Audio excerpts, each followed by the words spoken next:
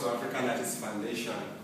This is our gallery where we showcase the contemporary artist work like Chike, like Uzoka Uche, the first prize winner of 2011 National Arts Competition, which was organized by African Artists Foundation.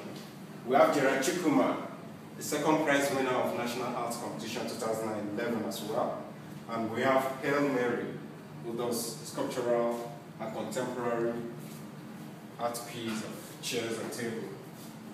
And here as well, we have Chike Obiagu, who does picture montage. In another way, you can call it collage because he cuts pictures from magazines and make his expression. This is Joseph Eze. This is our latest piece, which is really being patronized. And this is Chike Obiagu. The way he does his things is contemporaneous because if you look at it, you will know it's exceptional. This is what African Artists Foundation looks for in the artist. And this is what we try to promote: self-expression and trendy artworks. Thank you.